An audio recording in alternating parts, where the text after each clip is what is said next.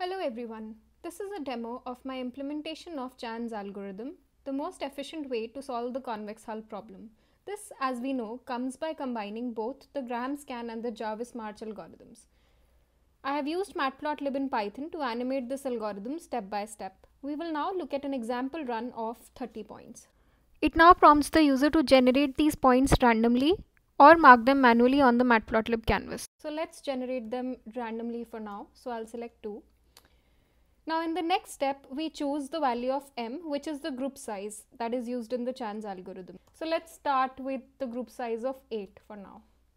And here we get a set of 30 randomly generated points on the matplotlib canvas. Let's click to continue.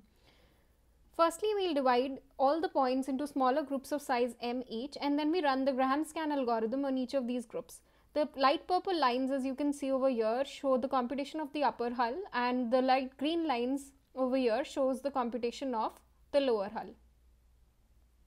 Next, we move on to the Jarvis-March step. We take the mini hulls and plug them into the Jarvis-March, which is the gift wrapping algorithm.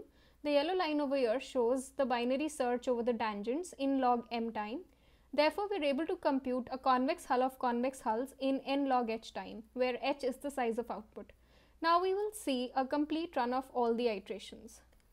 So I'll run this code again for the same set of 30 points. We'll get the same points because I've seeded the numpy value.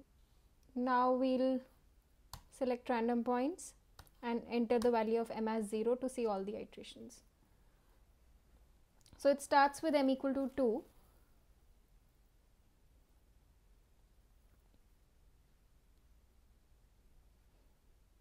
It finds convex hulls of size 2 and then it will start with the Jarvis-March step of the Chan's algorithm.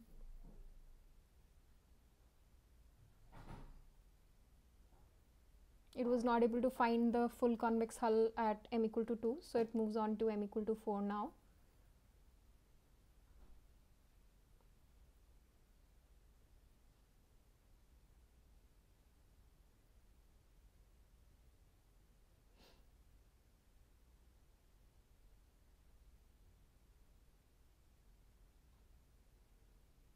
Again, it was not able to find the convex hull for m equal to 4, so we move on to m equal to 16 now.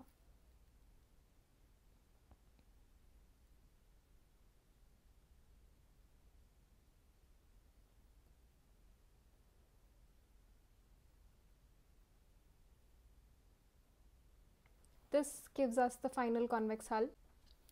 Therefore, the algorithm will terminate here and we get the final convex hull at m equal to 16.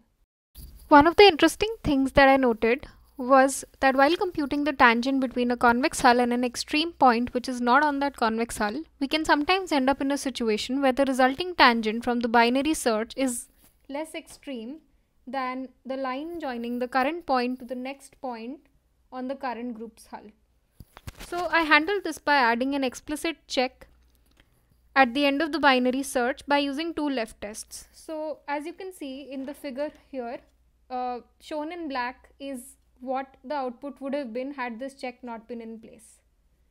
So we can clearly see that the convex hull comprises of the points 0, 8, 6, 9, 2, 10, 7 and back to 0, which is obtained when we join 8 to 6, which is the next point in the same convex hull,